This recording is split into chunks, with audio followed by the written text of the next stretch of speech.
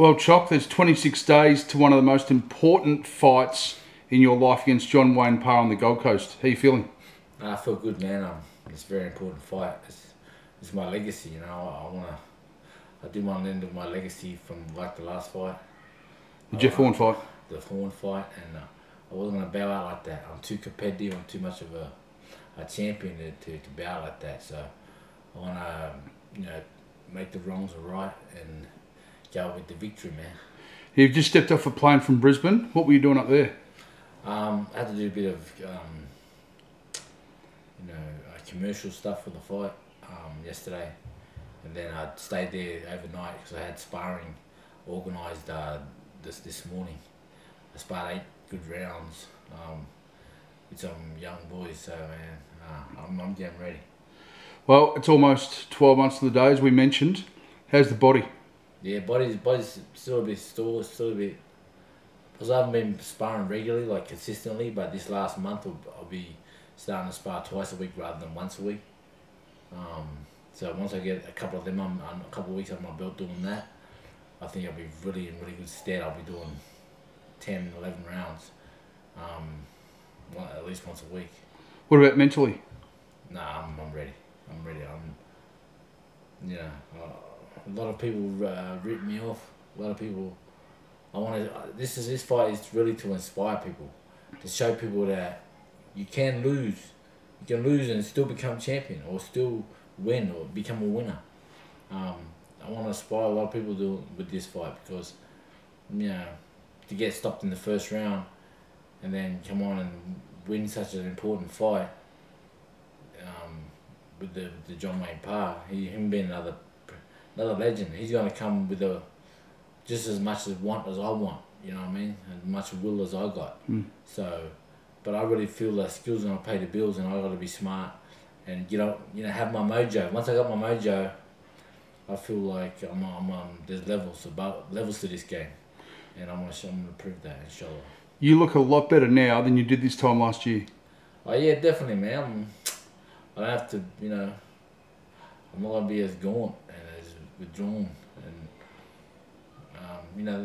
they had a game plan to wither me away with my weight, and it worked for me to drop so far. I couldn't even go up a certain amount. I couldn't go over 75, but I couldn't be above 71 in the weigh-in. So the second weigh-in, I couldn't put on more than 4 kilos. And for a normal fighter, you put on 5-6 kilos for a normal fighter. Some guys put on 10, after the weigh-in. So they really limited me as but they know what they're doing. But I really feel it wasn't them their doing. I really feel that was God's will. He put me in this predicament for a reason. I know why, and inshallah I'm gonna repay that and prove not just to prove to everybody and myself why they call me the man. Now, a few people in the boxing world and on social media suspect that John Wayne Parr's got a big punch, and it's going to put you in the danger zone. Yeah, well, maybe it's boxing. You know what I mean? Like he's going to be the same weight as me.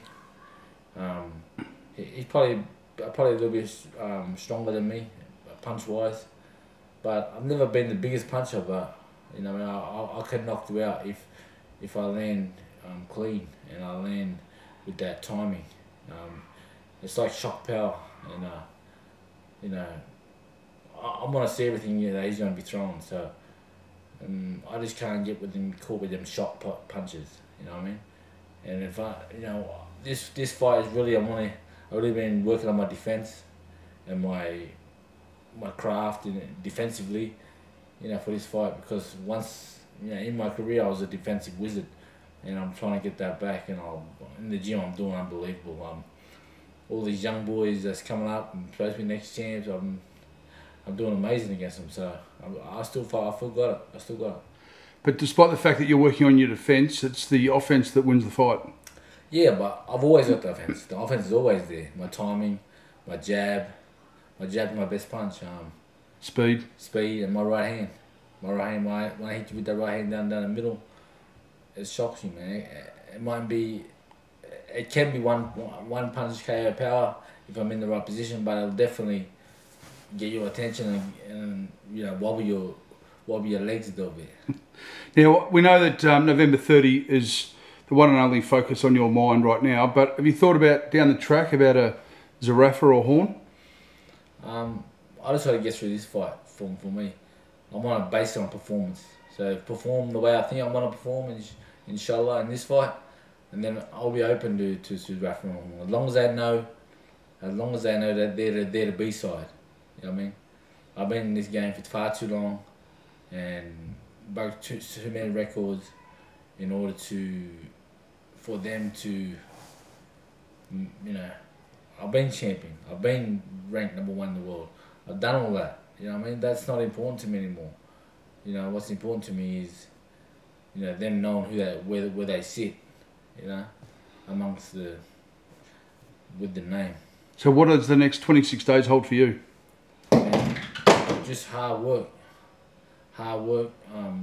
It's definitely the next 3 weeks or 2.5 weeks, 3 weeks. No, 3 weeks. No, 2.5 weeks. I'll be really putting in work. I'll be doing double days, so training twice a day. You know, only 5 days a week because I need that 2 days to repair and recover. But I'll bump my sparring up to 2 times a week instead of 1. You know, to really get that fitness level to where it needs to be.